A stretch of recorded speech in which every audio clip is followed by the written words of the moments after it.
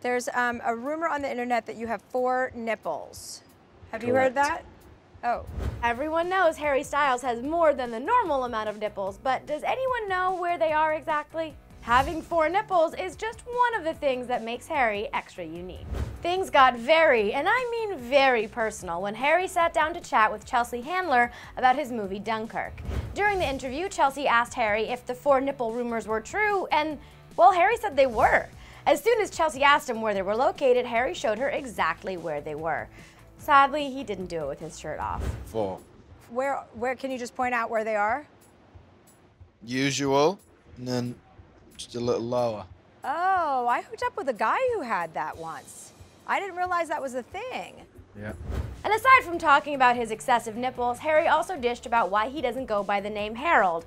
And just to be clear, it's because his name is actually just Harry. I know, shocker. Harry also revealed his kinda-sorta favorite female name. Harriet? Harriet is your favorite female name? Really? No. And weirdly enough, Harry also admitted that he did not high-five Justin Timberlake for successfully leaving their boy band lives behind. Do you and Justin Timberlake ever get together and just high-five each other for getting out of boy bands? No. You've never high-fived Justin Timberlake? Not about that. So everyone can just stop with the whole everyone in 1D hates each other rumor.